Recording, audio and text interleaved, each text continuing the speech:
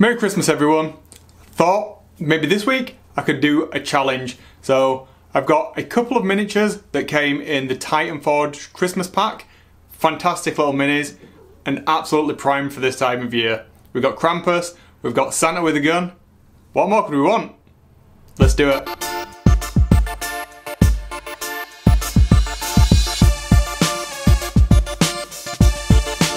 Ho ho ho! Merry Christmas everyone! So what we're going to do? Paint Santa. What else are you going to do? Oh right, that's it. We said Krampus, didn't we? So these sculpts from Titan Forge. If you've not checked it out, I'll put the link in the description below. Head over to Patreon, have a look. They do some epic minis every month. I primed the minis. Pretty simple job. Black, white zenithal highlight, nothing special. And I've given myself 1 hour per mini to see what I can come up with. So without further ado, let's get to the painting desk and see what we can come up with. Here we go guys, a little bit of a different format this week since it's a speed paint with not individual steps. So these are 3D printed minis from the Titan Forge Christmas collection. We've got Battle Santa and Krampus. And I'm using my normal style of painting as well, which is more glaze based. So first thing that I'm doing is I'm going to wash in all the different parts of the minis that I want to be the various colours. For the most part I'll be using Citadel shades here, and that's going to be a mixture of pre-thinned Citadel shades that I've thinned down myself with a little bit of distilled water, and also some raw shades straight out of the pot just to get that richness of colour. And I'll be flipping backwards and forwards between the two minis to give each one a chance to dry.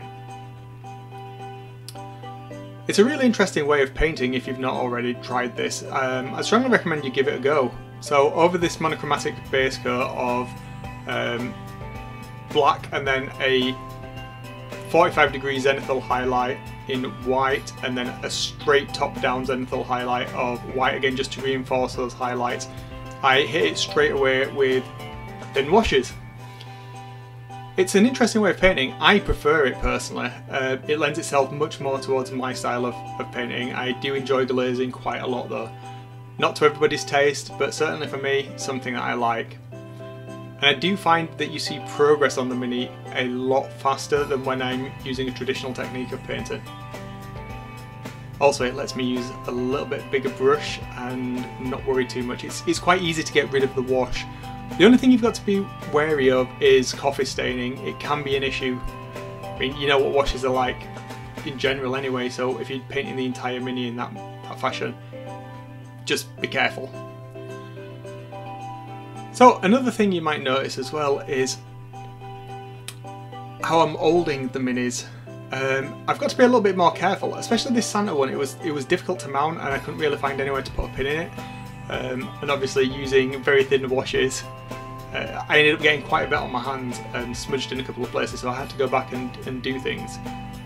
And the nice thing as well is that having this monochromatic underpainting in the black and white and then painting the black on the weapons, it gives a really nice pseudo non-metallic metal effect without having to put too much effort in. Now don't get me wrong, it's nowhere near as good as real non-metallic metal, but it does give you a really nice base coat to go from.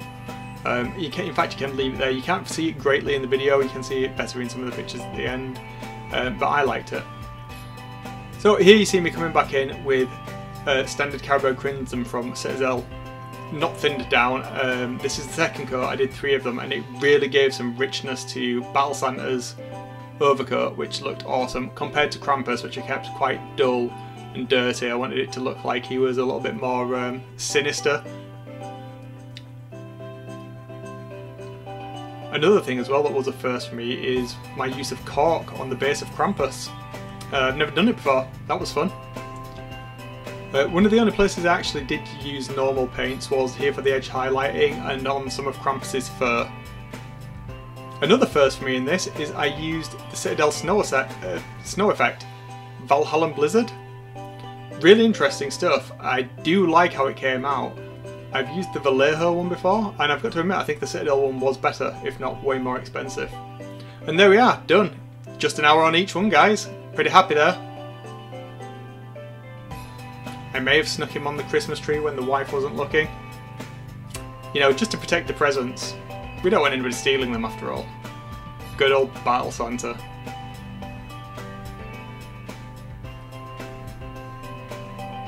And then Krampus. I'm really happy with how Krampus turned out, to be honest.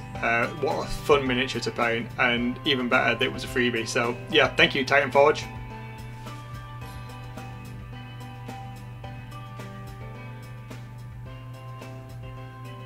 Ho ho ho.